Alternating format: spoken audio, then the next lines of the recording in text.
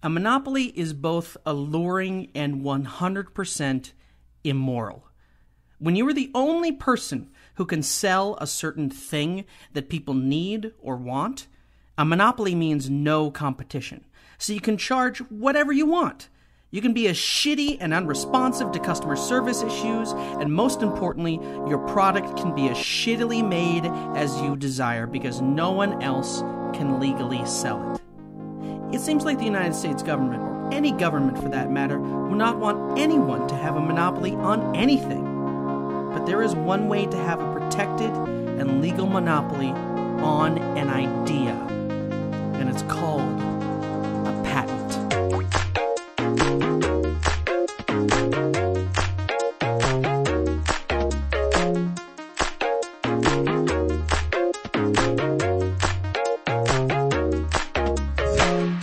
From the old Tucson studios in Arizona, this is the 1 Minute History Podcast. Here's your host, the hardest working man on the internet, Cassanaya. Imagine a world with sharp edges on every electronic device. A world where you had to ask permission and pay a heavy fee if you wanted to take a picture or film a video. A world where you had the choice of only, say, 50 podcasts. A world where chicken nuggets are only sold at McDonald's. A world where you couldn't play mini games during video game loading screens. These are just a few examples of how people could have used patents as legal monopolies.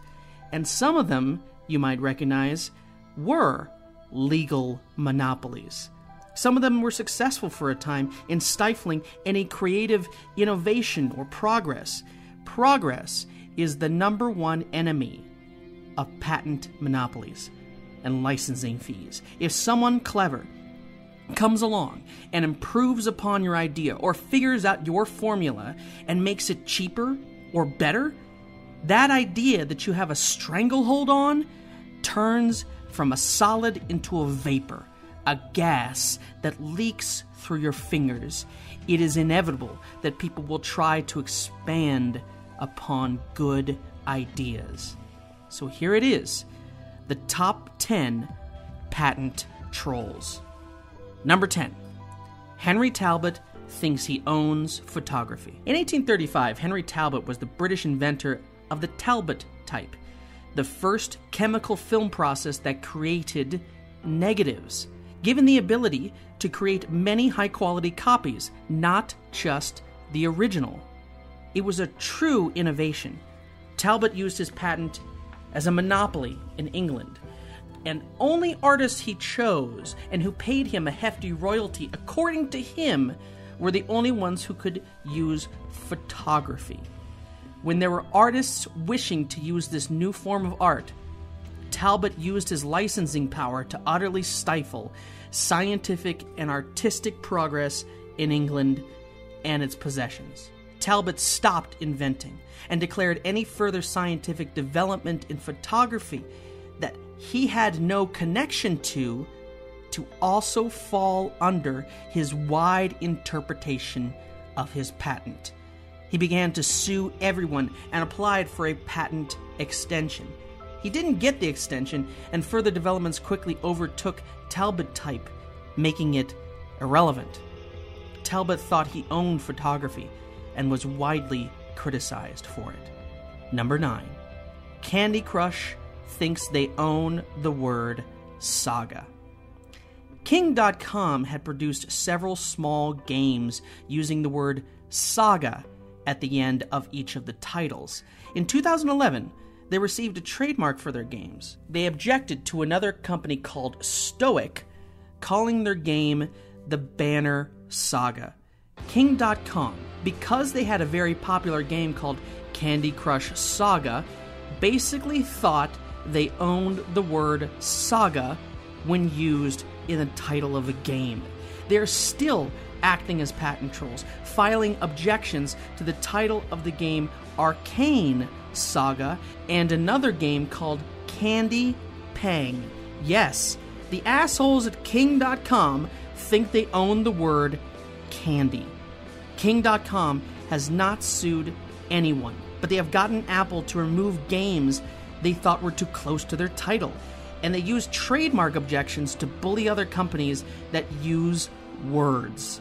The apologists I have seen for King.com's behavior say that developers need distinct marks that no consumer would confuse with another app. Of course, this is total bullshit, as having a different name but still using words in the English language is a distinct mark. No one thinks they are walking into a Pizza Hut when they walk into a Pizza Inn, or a Pizza Corner, or a Pizza Uno, or a Pizza 73, or a Pizza Fusion, or a Pizza Ranch, or a Pizza Barn, or a Pizza Studio, or a Pizza Table. Do you get the point, Candy Crush Pizza? Number 8. Azure Software thinks they own JPEGs. JPEGs are the most popular form of digital pictures on the internet. Back in 2002, this company decided it owned the JPEG compression standard because of a patent it held. This is many, many years after JPEGs had been established as a free compression. There was ample evidence of what is known as prior art as well. Prior art is a legal term in patent disputes that disallow assholes from claiming what is clearly ideas in the public domain. Basically, if some asshole comes along and says they own the color blue because the patent office was stupid enough to issue a patent for it, then the moment they sue or try to license the color blue, you can point to a fucking sky and say, "Prior art, asshole." The whole thing will be dismissed. Despite a completely frivolous connection, and many years that had passed before the patent troll decided to start suing people, they still prevailed in extorting money. $90 million in royalties have been paid by 30 companies, according to this patent troll. Number 7. A company called Personal Audio thinks they own podcasts. A lot has been written about this particular patent troll. The company itself basically exists to protect and sue over its patents. And that's it. There's a pretty great story called When Patents Attack by the show This American Life from NPR. It's all about famous podcasters who've been sent cease and desist letters from this company unless they pay a hefty license fee. Adam Carolla also made his countersuit against this patent troll as a favorite topic on his podcast, and there's no better time to listen to Adam Carolla than when he's complaining. Their patent was listed as an audio program and message distribution system in which a host system organizes and transmits program segments to client subscriber locations. The supreme vagueness of this description gives you a sense of how shitty the patent office in the United States is at issuing real patents. They basically hand them out and let the court decide later in multi-million-dollar lawsuits that the claim is unoriginal bullshit. But in the meantime, these patent trolls get to go around and extort money. And just like other patent trolls on this list, this company still somehow made $8 million in a lawsuit against Apple in 2009. In 2015, a successful challenge by the Electronic Frontier Foundation revoked several provisions of the podcast-related patent, and they haven't sued since. Number 6. Yahoo thinks they own personal customization. In 2012, Yahoo settled a patent lawsuit they filed against Facebook. Yahoo was the fading internet player while Facebook was a rising giant, and Yahoo basically thought they could extort a deal for Facebook stock, just like they had done years earlier with Google. See, in 2002, Yahoo sued Google over AdWords because it had a similar idea called Overture that they bought the patent from. Logic would dictate that a company wouldn't be able to patent an idea of advertising on the web, but Google settled out of court for 2.7 million shares of common stock in Google. So right before Facebook was going to launch their own IPO, Yahoo pulled the same shenanigans, undoubtedly in an attempt to extort some sweet-ass stocks from the company. They claimed 10 different patent infringements. The patents claimed they own the ideas of personalizing ads to the user, monitoring ads for click fraud, selecting privacy settings for personal information, and customizing a web experience. If this shit sounds fucking vague, that's because it is. Luckily, Yahoo didn't succeed in getting any stock, and the only outcome of this case was to have Yahoo and Facebook integrate more and establish that the two companies could not sue each other over patents ever again. Number 5. The Wright brothers think they own flight. The Wright brothers are hero inventors who invented airplanes. We have forgotten their despicable fight against any other innovators in flight because we consider them heroes. In 1917, the Wright brothers, along with the Curtiss Company, held 2 major patents that effectively blocked the building of any new airplanes. It took the Assistant Secretary of the Navy, Franklin Delano Roosevelt, to pressure them into accepting what is now known as a patent pool. Planes were desperately needed for World War I. The patent trolls were forced to accept a blanket license fee, use of all patents related to flight.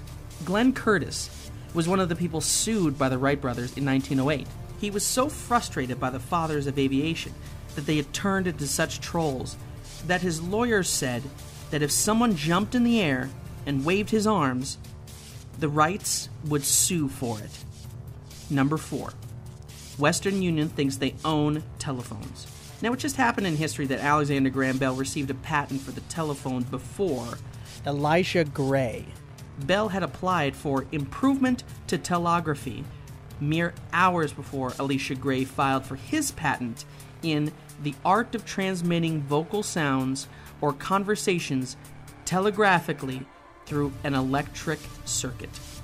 Based on those few hours, Bell was granted the patent for the telephone, but Gray, along with the company Western Union, would file 600 lawsuits challenging the patent.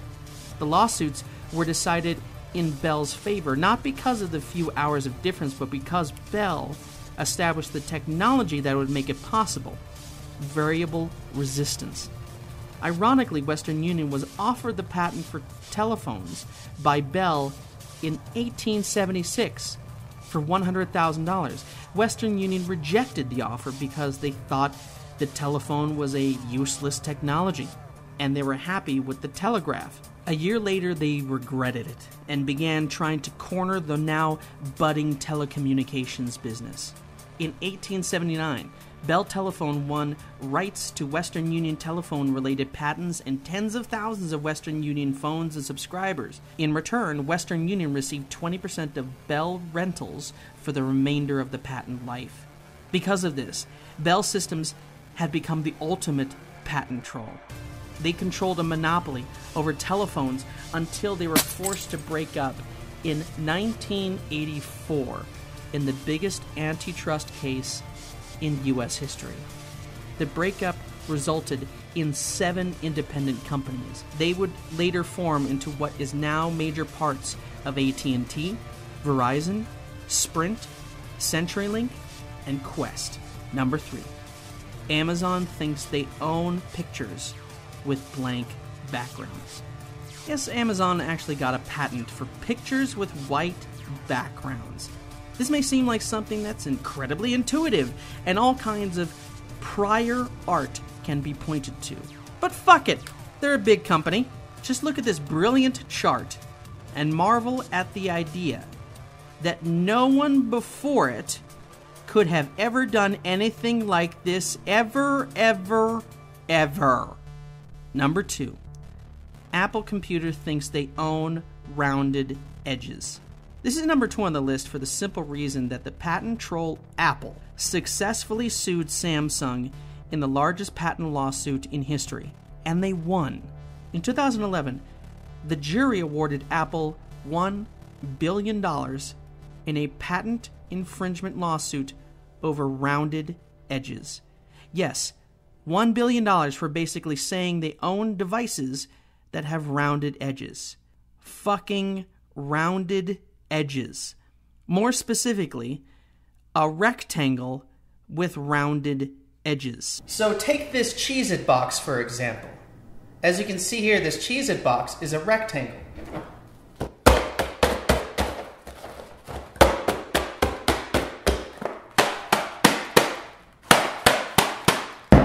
It now has rounded edges. So Apple owns this Cheez-It box. Samsung eventually agreed to pay $548 million to Apple 5 years later, with the caveat that they will continue to sue to get their money back. And the number one patent troll, Thomas Edison, thinks he owns motion pictures. In 1891, Thomas Edison filed a patent for the kinetoscope. It was the first motion picture machine. Then he established the Edison Trust to act as a patent monopoly over all Nickelodeons. Nickelodeons were the first theaters. They'd charge a nickel for you to go in and watch a movie. Thomas Edison, the Wizard of Menlo Park, for a time was the only person producing films, and he was just raking it in. Everyone wanted to see this new thing called motion pictures. But the films he made sucked.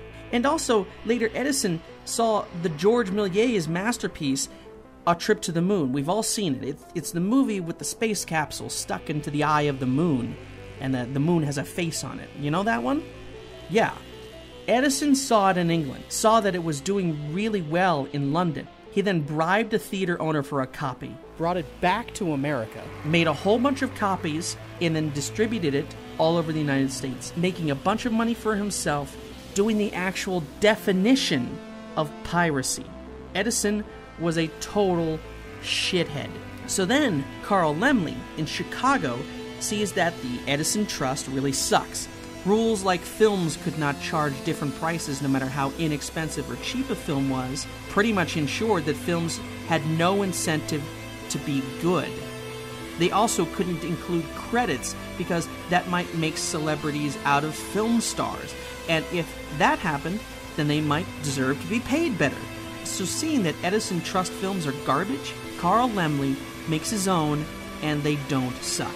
Edison sued anyone who would dare make a film not under his stringent rules because that is what the patent trolls do. Oh, and by the way, Edison stole the technology for motion pictures from Edward Muybridge, who demonstrated it at Menlo Park, because Edison, again, is a total shithead. Edison sued Laemmle 289 times.